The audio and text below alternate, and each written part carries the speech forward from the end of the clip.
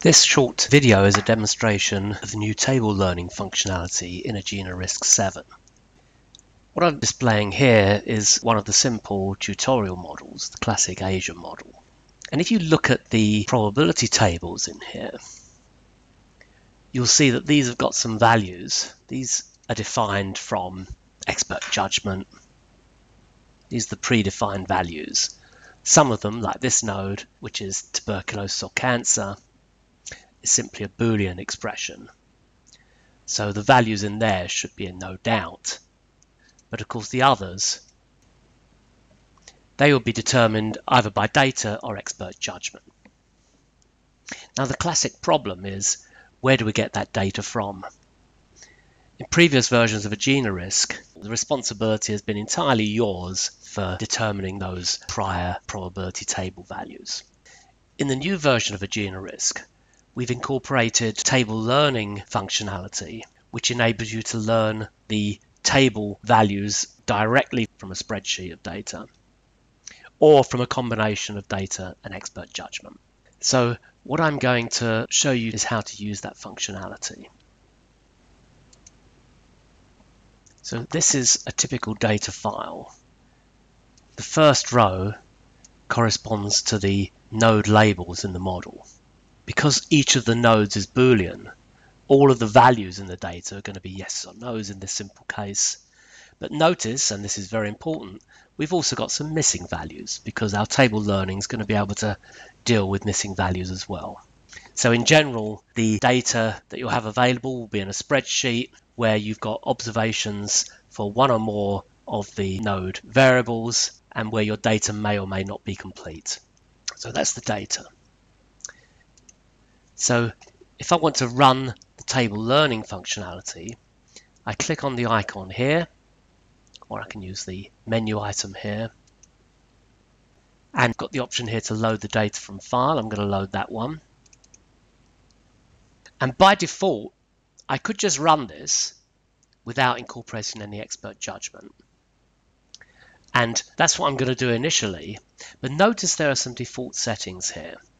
The missing data points by default are encoded as NA, whereas in my spreadsheet they were encoded as blanks. So I'd expect an error message if I run this, which indeed, because of those blanks.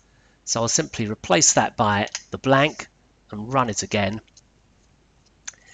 And the parameter learning is now learning the table values even with the missing data. And you can see, for example, that now the symbol comes up deeming no probability table has been learnt from data. If we look, for example, now at these values, then we can see that they've been changed based on the data. And in fact, everything that we had previously from the original model has been ignored and been replaced by the data. So we've ignored any expert judgment about the table values that was in the original data. And we've got a new version of the model, purely learned from data. Now let's just revert to the original model. Let's suppose that we don't want to throw away all of the knowledge that was in the original model. Suppose we're reasonably comfortable with that knowledge, but we want to extend it with new data.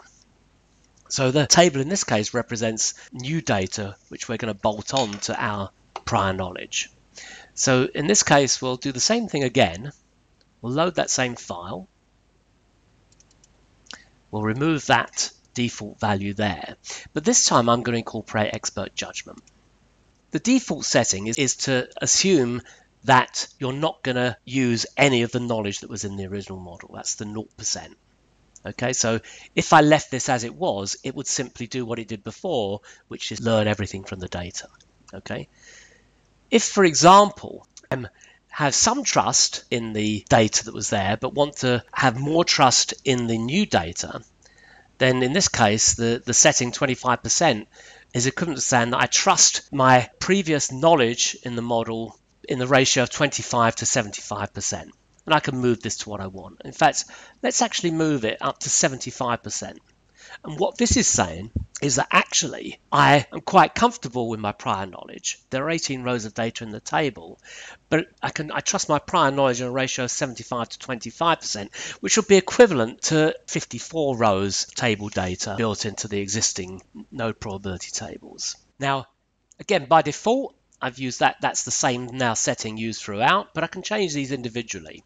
And in particular, one I definitely want to change, because I want to set this manually, is this tuberculosis or cancer.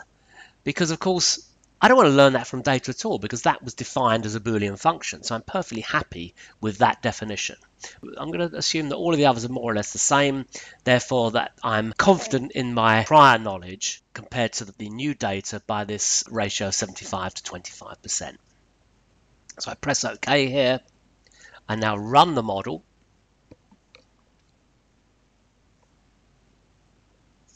And it's all complete. And what you can see here is that we no longer have D's here because none of these nodes have been probability tables have been learnt purely from data. We look, for example, at this. That's now much closer to the original prior, which was 50-50. Similarly, that one is much closer to the original prior. And it's saying M, which means a mix of knowledge and data. Whereas this one, this is based on knowledge alone. That one has not changed at all. And you can see there's the original values. To make it simple to know which format you require the table data to be in, we're also able to generate an example. So we can generate an example file. It will generate a CSV file, which I'll call here new Asia.